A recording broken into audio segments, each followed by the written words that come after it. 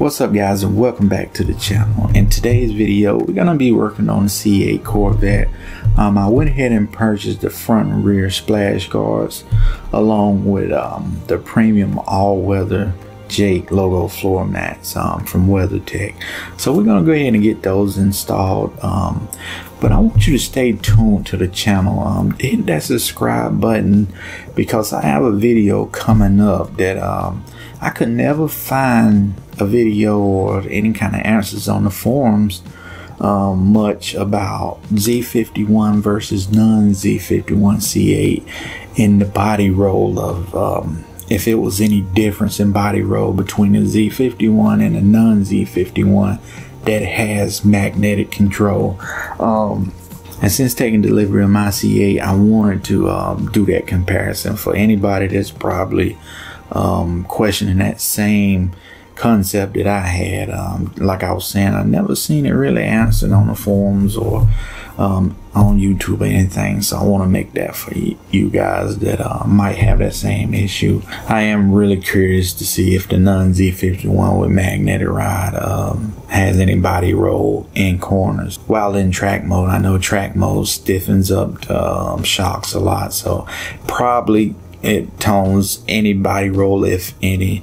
I will say I haven't really experienced any body roll while cornering, but I haven't, you know, been driving too aggressive while breaking it in. But after our trip back home last week, it's fully broken in now, so we can get a little aggressive with it and test it out for you guys. So let's go ahead and get into this video. All right guys, so this is what we're gonna go to the front driver's side splash guard.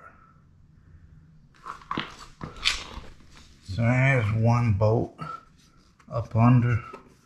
What I'm gonna be using is a 9/32 to get that bolt unloosened. So this is the bolt you're gonna take it loose.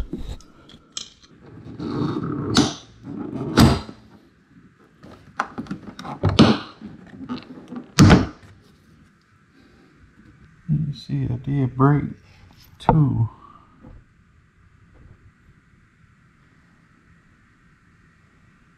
You want to make sure that you get this tab in this hole right here. The tab is going to have to go on this notch right here. Make sure you get that in there. To make it much easier, what you can do is cut your wheels in. It'll give you more room access to this metal panel. I just figure I'd do it this way. But on the passenger side, I probably will cut the wheels in to give me more room to access these.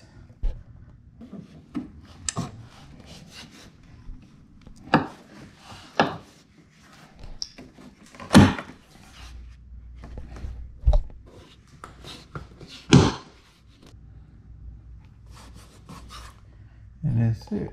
Simple as that. You proceed to put the 7mm bolt on the bottom, and you finished. Okay, move it along to the rear. It's basically the same step.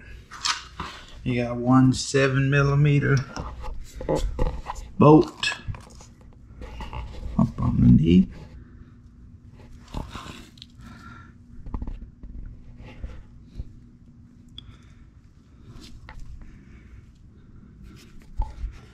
It's gonna be this 7mm bolt right here. It's gonna be a little tighter in this rear section, but we're gonna go for it.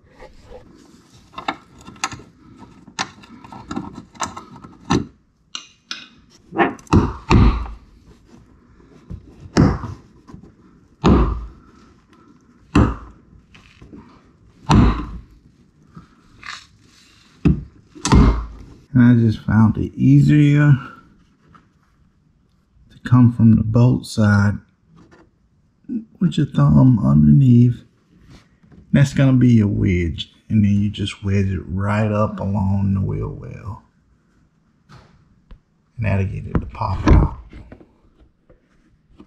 And there you go. I got all 4 out without breaking any clips. Like the front, you're gonna have a insert tab that's gonna go right in that little tab right there.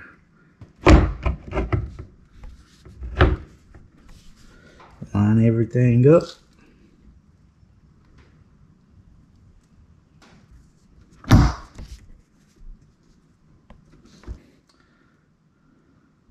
It's stop mats.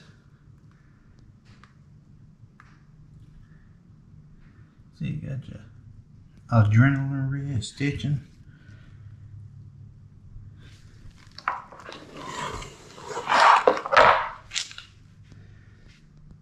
And here's your Jake logo WeatherTech mats.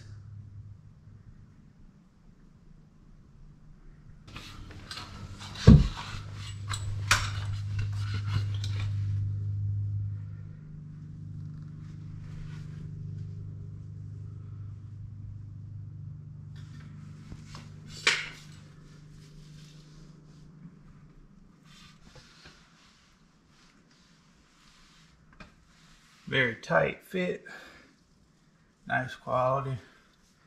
I think they'll do a good job.